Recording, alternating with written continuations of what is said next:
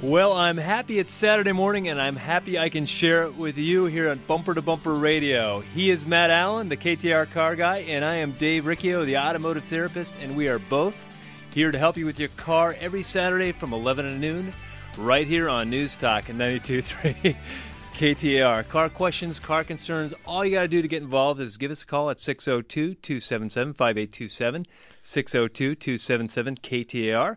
We were going to be having open phones, but yesterday I was driving the car and I heard an ad on the radio for extended warranties. And I thought, man, are those things worth it? They had a bunch of great stuff they do. You can take your car anywhere. You can do all these things. You're never going to have to take your wallet out. And they pay for everything. Everything is covered. Rental cars, loaner cars, you name it. And I thought, hey, our extended warranty is worth it. I can tell you from my perspective in an auto repair shop, more negative stories than good stories as far as extended warranties go. What has been your find? Well, it all depends on the situation. It depends on the characters you're dealing with when you get the extended warranty. It all depends on your personal situation. Is a $800, $1,000 repair going to bring you to your knees? Well, I'm thinking of this. Right. It just depends. Maybe the warranty company's a good one. Maybe it's one of those shady characters where they're all at a phone bank somewhere in St. Louis, I think, is the capital of extended warranties. Well, I'm thinking of when I bought my Honda Element and sitting back there in the finance office and the pressure to buy that extended warranty. I mean, they really lay it on thick. Oh, you got to have this extended warranty. And I'm thinking, well, the car comes with a 3 or 36,000-mile warranty. I don't really know how long I'm going to own this car at this point. I don't know if I'm going to like it. I don't know if now is the time to purchase a warranty. And do I want to finance it? So if they sell me a 70,000-mile warranty, I'll just use that as a number, but the car's already covered for the first 36,000 miles. So basically I'm buying 40,000 miles worth of coverage. You're buying 40,000 miles worth of coverage, and you're letting them have your money 3 years in advance, too. Before you need anything. Yeah, so I mean, that's one thing. So I guess one of the questions, Dave, is do you need an extended warranty? That's the first thing. You have to figure that out for yourself, I guess, and see how the contracts work. But then when's the right time to buy one? Like you said, Dave, if you're buying a new car, my feeling is I want to hold my money as long as I can. That's your feeling, but my feeling is a little bit of, you know what, I can just finance it all in there. This doesn't feel as such a big deal. Hey, it's only $17 a month. Right? Right? That's the sales technique. Break Right. it down to the most minimal. It's only $17 a month. But when you add it all up, it's something more significant than that. But, yeah, I guess that does make it easier. But that is one thing. If you're buying a new car, you don't need to buy that warranty. You can take your time. Don't succumb to the pressure of the salesman. Now, granted, they are some, what I think are some good warranties at some of the dealerships that they sell. But maybe you get into the shady ones when you get into the used car lot type of places. Well, there's two types, and we should maybe clarify that. There's extended warranties or third-party warranties, and then there's service contracts. Those are two different things. A service contract, you're just prepaying for some of your maintenance going forward on the car. I'm thinking of some of the European cars where they like to put the service contract in there for 50,000 miles. You're not paying for. That's like BMW covers 4-year 50,000 mile. They're going to cover your oil changes, your wiper blades, your brake pads, whatever their advertising is. And that's not anything extra. That's just part of the car. And it's built in there somewhere. But they do have contracts where you can buy, we'll take care of all your oil changes, all your maintenance, and everything. That's different than an extended warranty. So in those cases, you're just prepaying for oil changes. You're prepaying for your once-a-year air filter maybe, or whatever the guidelines are that they use. And then I like to call these, well, maybe it's extended warranty, although it's not really a warranty. It's just an insurance policy. So it's health insurance for your car. Well, these third-party warranties that go above and beyond the factory warranty that you have, the things that I don't like that I run into that I see is I'll have a vehicle in my shop and it needs a transmission. And that's why you buy the warranty, is for that big repair, the transmission or any big engine problem. And so someone will have a transmission go out at 80 or 90,000 miles, which is a pattern failure for a particular vehicle, let's say, pretty common. And we call up the warranty company, and this guy's got a transmission that's bad, and we want to get started on fixing it. And they say, oh, you know what, we can get you a used one with 80,000 miles on it. Part of the fine print. Part of the fine print. And they have a like, kind, and quality clause inside the warranty that says they just got to restore it back to what it was before it broke. The problem with that is you have a car that experiences a failure right at 80,000 miles, well, if they go get a used transmission out of a vehicle that has 75,000 miles on it, well, it's just going to fail in 5,000 miles. Well, that's what I say. Your car that has this bad whatever it is right now, if it got wrecked 5 days ago, where would it have gone? If it was totaled, it would have gone to the junkyard. They like to call it recycling center. I think junk is now taboo because it's automotive dismantler. Dismantler and recycler. But that's my point. Your car would have been there 5 days ago.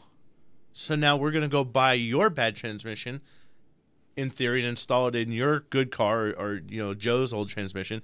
And now 5 days later, maybe that will go bad. Maybe it won't, but that's I think that's one of the possibilities. I think there's some false perceptions that are given when these things are sold, and this thing covers it. You think there's some? I know there's some false perceptions. The shoe salesman is just, he's selling you this thing. He's saying, oh, this thing takes care of everything.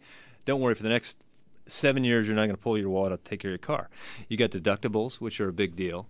And some of them have, that's where you got to get into the fine print. Deductible, is it per repair? So you go in for a water pump and a valve cover, two different things. Is it per repair, per item, per component? You could, so you could have, let's say you have a $100 deductible. You have two different systems. Correct. So there's going to be, might be one deductible for one system, cooling system, or might be one for the engine system, if you will, or valve cover gas. Most commonly, I relate to them like HMOs. A lot of them don't cover things like fluids, so you get a new water pump, the coolant's not included. The diagnostic is oftentimes not included. I'm seeing a few times they will pay diagnostic, but when we call these people to get authorized repairs, it's like pulling teeth to get them to pay. Well, or they want to fight about the labor rate, and they say, oh, you're $100 an hour. Well, the national average is 82. Well, maybe in the woods of Tennessee somewhere where some of these guys are, but I guarantee you in the woods of Tennessee where the labor rate's $20 an hour, they're not paying those guys 82. Well, that's funny. I had a situation where they said, well, in the average in Tempe is right now at about $104 an hour. That's the average labor rate. And we were dealing with a warranty company. They said the average in your area is $70. I said, well, where are you pulling that? And they had a list of body shops. Well, body shops have a significantly different labor rate than mechanical shops, and they were putting that in the mix, and that's how they kept the labor rate numbers down. Yeah. What ends up happening, though, is the customer pays the difference. So if you have one of those warranties and you do have a major repair that you're facing, sometimes they're only willing to put the used transmission in, but you can pay the difference to get the nicer piece, and sometimes you may want to consider that if you are in that situation. And your repair shop should be helping you with that, and it's one of those cases where, Dave, you'll make that presentation. Sally, they want to install this used transmission. I've really tried to fight them to let us properly fix, but it's more economical to them to put the used one in. Their out-of-pocket's going to be this much. Let's take and apply that used transmission value to having us do it the right way, and then you're better off. You're better off. So when we come back, we're going to have some tips as far as how to deal with warranty companies, what you want to look for, some pitfalls. And we're taking calls at 602-277-5827, 602-277-KTR. You're listening to Bumper to Bumper Radio. That song was a lot more fun to me back when Matt drove the Lincoln car. When I had my hot rod Lincoln. Welcome back to Bumper Radio. I am Dave Riccio. He is Matt Allen. Sometimes he's my friend, sometimes he's not. Just depends on his mood. So we are talking extended warranties. Do you need an extended warranty? Are they worth it? And I told you we would have some tips when we come back. And tip number one is you want what we call an exclusion warranty. This would be on a third-party warranty. Well, when you're shopping for it, yeah. When you're shopping for it, correct. An exclusion warranty is where they're going to have certain exclusions, but they're spelled out. And the other type that would be well, you have the kind that list what's covered, and you have the exclusionary. The exclusionary is the one you want. And by the way, on bumpertobumperradio.com, if you go there and go to our Facebook link, we put a link up. There's a nice video that a guy did that talks about a lot of this stuff. But in any case, the exclusionary warranty, it covers everything except for what they have specifically included or excluded. Or the other one is just the opposite. It's got a list of what's covered. And guess what? If it's not on the list exactly as, it's not covered. And remember, these people want to pay as little as possible. That's how they make money. You give them money. At some point, they're going to have to give you some back for your repairs.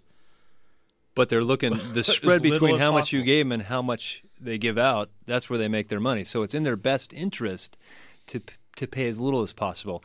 And the biggest tip I can give is to make sure you maintain your car, because they come out when there's a big repair on a car. They send an inspector out, and he looks at things like fluid and tires. And I've seen him cancel a warranty because someone changed a tire size. Maybe they went up a size, and they'll rule it out. And someone's looking at a $2,500 transmission repair bill, and they thought they've had this false security blanket for all these years of this warranty. And here it is. Glad I bought it. Oh, guess what? It's not covered because you modified the vehicle. Yeah, with the and slight half tire. of that, that's a baloney excuse to come up with something. I mean, we had an inspector come out for an air conditioner on a Honda CR-V. Not too old of a car, like a 2004, 100,000 miles. He's confirming that the AC compressor is bad. We've got it on the bench. We're showing them, and it's standard for them to take a picture of the VIN number, take a picture of the odometer. But he's checking the transmission fluid. He's checking the cooling system. What they're doing, they're looking to make sure you're maintaining the car. So if you got one of those warranties, you don't want to skip maintenance, because it'll be no good when it's time to use it. In a prime example too, we had a Land Rover. Land Rover, it only wants an oil change every so often. I mean, it's not that much. It's maybe 15,000 miles, although we never recommend doing that. We want to cut those a little bit shorter. The warranty companies, they specify you have to have an oil change every 3,750 miles or 6 months. That was a big deal, because the guy was off. He was off in Afghanistan, he didn't get his oil changed in a timely fashion. Yeah, so he was well within the mileage, but he missed it by 20 days on the oil change. So they're trying to cancel the deal for that. It had nothing to do with anything, but they want to not pay out. So, another one would be if you already have an extended warranty and you sell your car, maybe your car got totaled, you got in a car accident, and you have this warranty, don't just let that go away. You can cancel that and get your money back. I did not know that. Yeah, you can cancel those and get some money back. And then the other thing is, if you don't need to finance it, you don't have to buy it right away. Don't buy it right now today, especially if you're buying a new car. Now, a used car, you should do your shopping, and you can always check with your insurance companies and whatever. But well, I think, and that's the other point, is you should check with your insurance company, who you already have a relationship with. A lot of insurance companies already offer it, and it's not some fly-by-night. And the fly-by-nights is what you got to be aware of. Find out who's backing this warranty, because these things fire up, sell a bunch of warranties, and they can't make their claims. Well, someone's already off with the money. It's kind of a Ponzi scheme. So, exactly. Anyway, up for this segment, we've got Michael in Peoria on a 1999 Toyota Corolla. Go ahead, Michael. You're on Bumper to Bumper Radio. Oh, yes, thank you. Now I took about a 500-mile trip to California, for the Christmas. And then I woke up, and did a little running around. Then I noticed after about a couple of days, when I was ready to leave, my light came on, my engine light, and the car's always been running good, and it still runs good. And I've been checking it the last couple of weeks because I haven't taken it in. And there's absolutely nothing wrong whatsoever that I could see. What do you think I should do, or do you have any ideas what it might be? Michael, first thing is, what color is that light? Red, and it says engine check. Okay. Well, red, let's there's a couple different engine lights that you're going to see. You're going to have red, which, let's look at this like your stop lights. Red is danger or stop. Yellow, which is your check engine light for emissions or drivability. Amber, yellow, warning, caution. So if you do have a red engine light on, that is a problem. May not be a huge problem. It could be low oil pressure from low oil, which is a big deal, especially if you're making a trip to California. You could have just simply a bad oil pressure sensor causing that light to come on. Right. Now, he said the car seems to be running fine. And the reason we have these lights is because the computer is more sensitive to an issue than we are. It knows way ahead of time there's an issue, and sometimes it goes the opposite way. You can feel something before a light actually turns on. But a lot of times it's way more perceptive to pick up a problem than you are. Yeah, and this is more of a mechanical issue, I would imagine. So you're in Peoria, Michael. If you went to bumpertobumperradio.com, there's all kinds of great shops in Phoenix that can take care of this if you're looking for a mechanic or a shop. And Dave's Car Care is in Peoria at 51st Avenue and Peoria. That might be a good place to start if you don't already have a shop.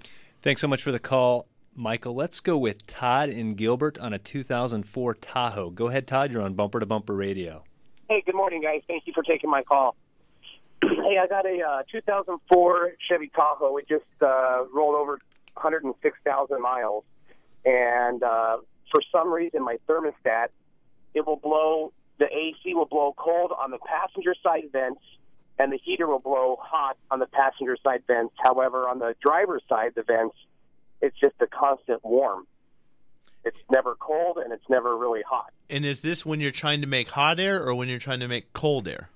It's both. Okay. If I'm making air, if the air conditioning's on, the whole passenger side vents work perfectly fine.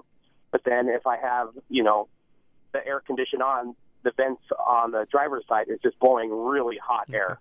Well, I'm thinking a couple different things. If it was the summertime and you were telling me it's cold on one side and not so cold on the other, we've seen where just a low charge of the air conditioning system will cause that difference on either side.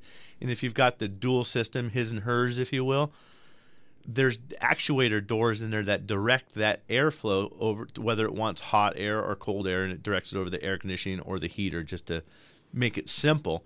Those motors go bad. And so that's probably what you have. You could try playing with the temperature selectors and maybe go maximum, come off of that, try that, and maybe come off max just a little bit and see if that has any change on it. But it's going to be something with the dash controls, more likely. Probably not a charge issue, but not a big deal either. Thanks so much for the call, Todd. I noticed that Toyota is in the news again. $1.3 billion they had to set aside. And these guys can't get away from these recalls. No, well, and we just had GM yesterday announced a recall on, at least it's only 2013 models. There's not very many of them on the streets yet for, I don't even know what it was. But it seems like there's always something going on. Well, for Toyotas, it's Runaway Toyota. So any repairs, they got a guarantee for runaway issues. When we come back, we've got Tom, Hank, and Chad. You are listening to Bumper to Bumper Radio. Well, welcome back to Bumper Radio. I am Dave Riccio. He is Matt Allen. And we've got Rob, Tom, and Chad, and a couple open lines waiting for you at 602-277-5827. Huh? I'm sorry. Well, you got to cut me off. I think Frank dropped off because you called him Hank. Anyway, well, up first this segment, we're going to go with Tom in Scottsdale on a 1993 Pontiac Bonneville. Go ahead, Tom. You're on Bumper to Bumper Radio. Well, hey, good morning. I had a quick question for you. Got a 93 Bonneville. It has 125,000 miles on it. About 80,000 more highway miles from being my dad's old company car. I was recently driving it. Didn't get a lot of use. It more or less just in the garage. I pulled out every few weeks. I was driving it, and I was at a stoplight. I gave it gas, and it seemed like I was spinning the wheels on ice. And I gave it more gas, and eventually it seemed like it kicked into gear. Would that be the transmission slipping or going, or does it need transmission service? Well, have you checked the transmission fluid at all? Yeah, it was full. I haven't had any transmission service done on it in some time, but like you said, it doesn't get more than maybe 3,000 miles a year driven. So was it just that one time that when it took off you felt like you were on ice, or has it happened more consistently than that? Yeah, it did it when I was driving. It did it twice at two different stoplights, but then I got it home and I was in the neighborhood and I stopped and started, put in reverse, put in drive, couldn't get it to duplicate. Okay.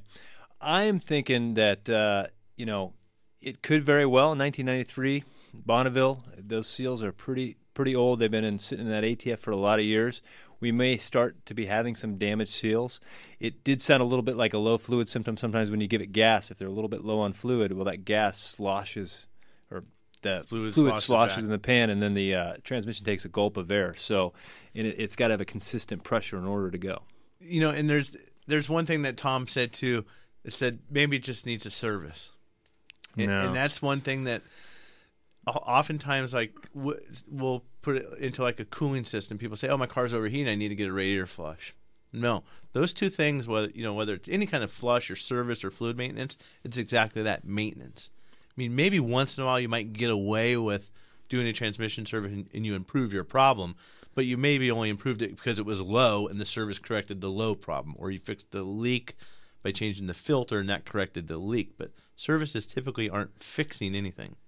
And they don't usually do. And if there is a problem, you can actually make it much worse. But by servicing the transmission, I do have people come in and say, I'm having transmission issues. I need a service. We say, whoa. Let's find out what's wrong first, because we don't want to make it worse. if we can hang on for a while and prepare for a transmission repair, that's better than, servicing it and being dead right there in the parking lot. Or you service it, pull the pan down, put a new filter on, put all the fluid in, then go diagnose it, and then go find out that you've got to just redo everything you just did because now you've got to get to the valve body to fix some other thing. Yeah. There is a few instances where transmission service will fix it. Torque converter chatter is one of them, where fresh fluid in there will help with that chatter. That's the case. In the older days, when the filter is like a turbo 350, man, they made a lot of garbage on the inside, and they would plug up the filter, and you could change the filter, and they still had a lot of life in them. But those days, yeah, but they were limping though. But they were limping. But those days are gone. So I find when you do service them, and now it doesn't go anywhere, you're worse off. Well, and the other thing too is let's not make the mistake, Tom, of going. You might have a perfectly fine transmission. Don't fall into the thing, put some brake fluid in the transmission or go buy an additive, because sometimes those old snake oil tricks of yesteryear of the 60s and 70s will work. But if your problem can be corrected by one of those little tricks, let's say it's not a seal, you might fatten the wrong seal, and now you've created a whole problem that you didn't have. So be cautious of snake oils and tricks too. Well, thanks so much for the call, Tom. Let's go with Chad in Mesa. It looks like a 1998 Ford Contour. Go ahead, Chad. You're on Bumper to Bumper Radio. Good morning. Thanks for having me and taking my call. I have a 98 Contour with 115,000 miles on it. I bought it last year. It's been my daily driver. I'm hoping to that this thing stays alive for another year and a half while my girlfriend's going through school, and then we're going to get a different car. I have 4 different tires on the car, 3 of which I've replaced with just cheap used tires because, like I said, it being my just kind of a cheap daily driver, I didn't really feel a need to invest in, $500 for a new set of tires or anything. So my issue is when I take it out on the highway and I get to about 60 or 65 miles an hour, it vibrates as if one of the tires needs to be balanced.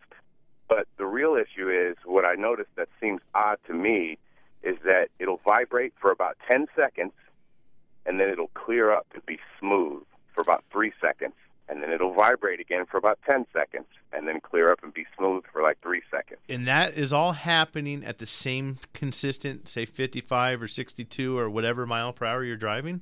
That's right. I've even set it on cruise control just to be certain. It's got gremlins, Dave. What do you think? I don't know. It's weird that would come and go. That is weird. I've seen when a tire's out of balance at 62 miles an hour, the vibration is there, but at 63, it's gone. I've seen that. Oh, yeah, of course. But if he's got the cruise control set right at 62 and wah, I kind of, maybe it's just a harmonic, because I'm thinking tires still, though. But to come and go, I'm thinking maybe motor mounts grounding down. I haven't heard that. I guarantee you. I wonder if you just Googled Ford Contour harmonic vibration or something like that, and to see what you might come up with. Is that how you guys fix cars over there at Virginia Auto? Once in a while. I would say rotate your tires and see if something changes. I would start there. Well, yeah, I mean, rotate them. Just put the front ones on the back ones on the front. See if anything changes. Just see if you can change. It needs a test drive by somebody with some experience. And isn't Tri-State Transmission really good at finding vibrations, Dave? We are, but maybe you can Google. Maybe Google can drive the car. They do. They do pretty much anymore. All right, Chad. Hopefully, something that is out there for you. If you need to check a Bumper to Bumper shop for a test drive, or certainly send us an email at bumpertobumperradio.com, and we can try and help you. We're joking a little bit, but that's just a strange problem, so it's not solved over the radio on a Saturday for sure. Well, we've got open lines at 602-277-5827, 602-277-KTAR. Let's go with Tyler in Scottsdale on a 2003 Grand Cherokee. Go ahead, Tyler. You're on Bumper. Hey, good morning. Thank you for taking my call.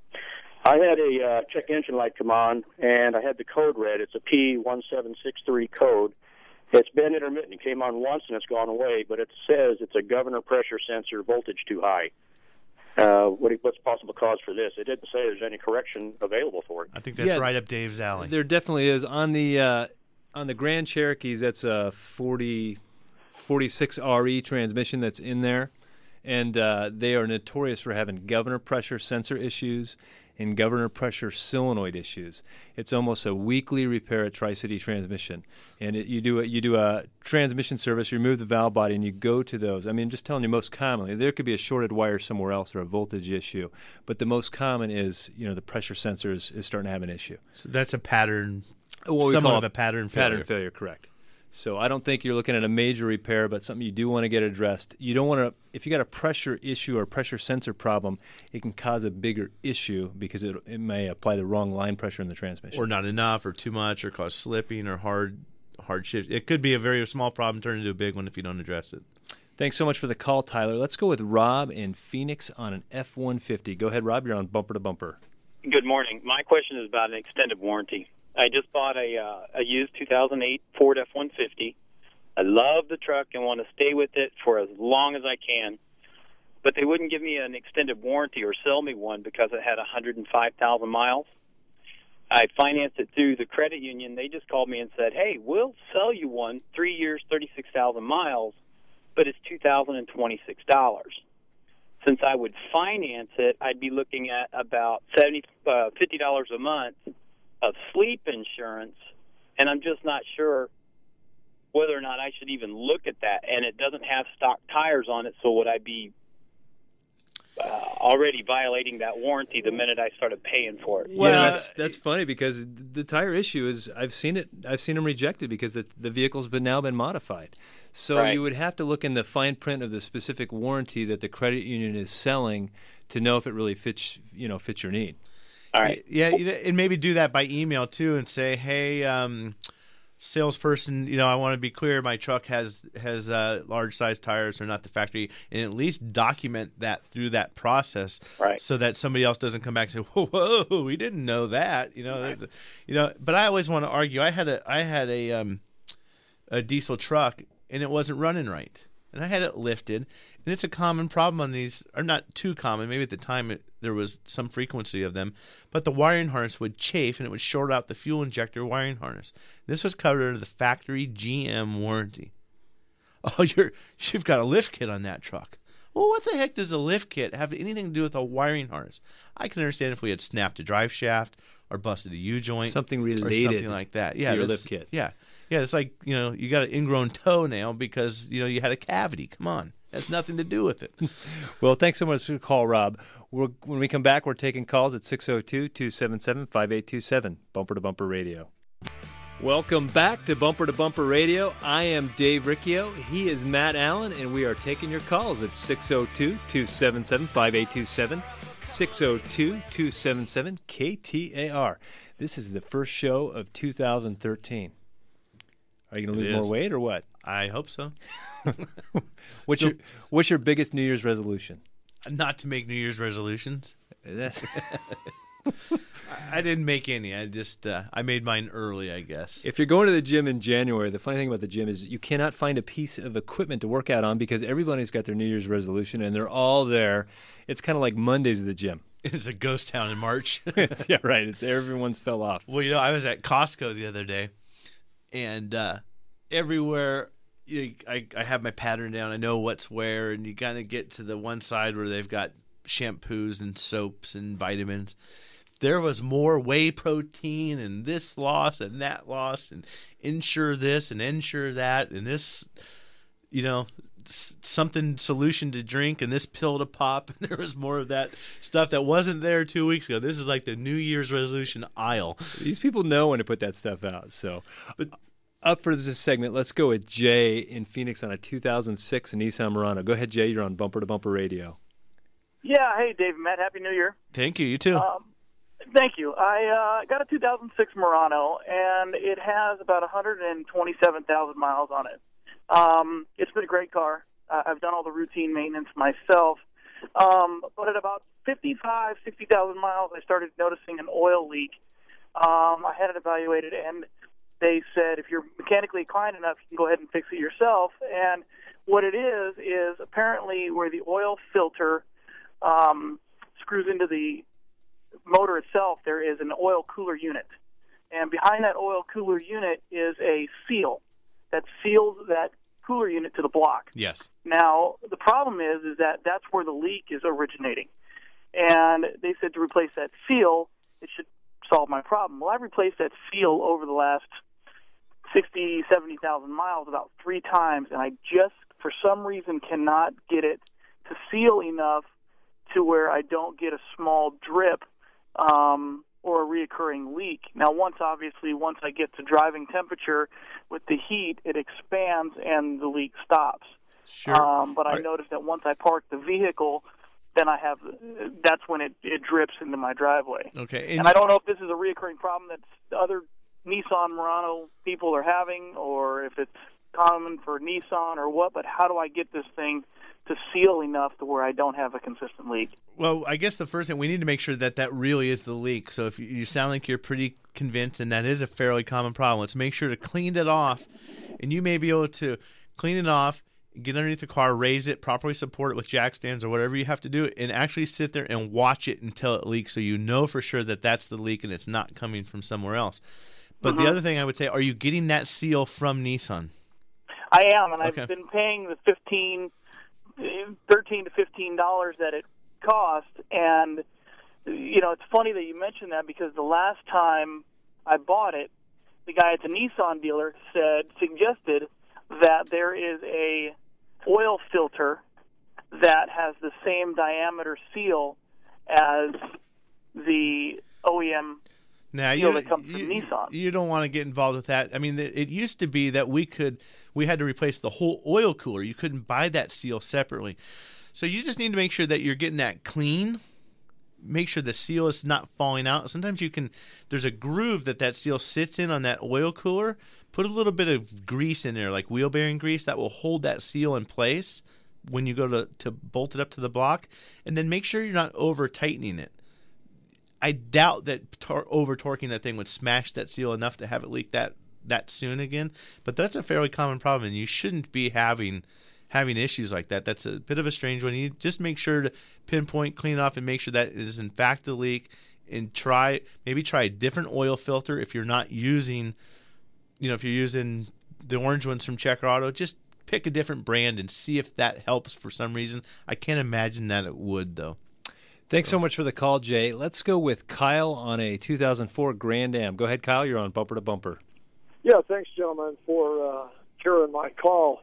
Yes, I've had this 2004 Pontiac Grand Am since 2005. The car's been a fantastic car, but about last year sometime, I was experiencing a problem with my car stalling as I was driving. It would just kind of turn off as if I turned my key off, or if it ran out of gas, or if I lost electricity in my car. And what I would do is either pull over, or I'd throw it into neutral, start my car again, my car would start, and I'd go on. But there had been times when it would happen once or twice a day, and then it went an entire year and stopped doing it. Just 2 or 3 days ago, my car is doing the same thing. And as I said, it's just, I don't know if it's an electrical issue or if it could be a gas or fuel line or pump issue. But I can't really diagnose it until it happens. It's like I'm getting no warning signs. Now you know how we feel sometimes. I mean, with the intermittent. Now you said I thought I heard you say it loses electricity. He thought it might be. Okay. Well, right. And I don't know. It's like everything still works. My radio and everything works, but it's just like I turn my key off right while I'm driving, and my car just dies. And then I get my service engine light on, and then I push it neutral, and I start it, and it starts, and I move on. I think the service engine light is normal because it's just what happens when you turn the key to the on position. And essentially that's all you've got. If the engine stalls, the key is in the on position. So, but it just goes, and those are always the toughest ones, that intermittent just goes and just shuts off for no reason, and then you go crank and start it again. Right. Gosh, it could be all the above. You mentioned things like fuel, it could be a fuel issue, it could be an electrical issue, it could be a crank sensor issue. Drop it out. So, you know what? If you send us an email at bumpertobumperradio.com on the contact link, I will do some research of, the known problems for the 04 Grand Am and see if there's anything in there that fits your symptom and kind of the consistency of what's going on. I had an 88 Mustang GT one time, cruising along, and it just stalled. I mean, no reason. I'm on the side of the 51, trying to figure this out. Wouldn't start. You know, and nowadays you open the hood, you see somebody broken down on the side of the road and they've got the hood open. I think to myself, there's nothing you can do. I mean, I can't even do anything. If I was broken down on the side of the road, there's not much to do there yourself. So anyway, I got a text from Joel from Arizona Imports, and he said on that Murano there is definitely an updated seal for here in the recent, and he said the oil pan is actually leaking. He said, let me see if I can read his text. Lower oil pan is leaking. So anyway, you might check into that when you're down there at the parts department. Thanks for sharing your Saturday with us. Hope we lowered some of your automotive anxieties. If you have a great shop, stick with them. If you're looking for a good mechanic, bumpertobumperradio.com. While you're there, be sure to like us on Facebook and send us emails if you have questions and show topics. If there's something that you want to talk about or you need some information, you have a question, ask us. We'll incorporate that into the show. He's Matt Allen. I'm Dave Riccio. See you next week.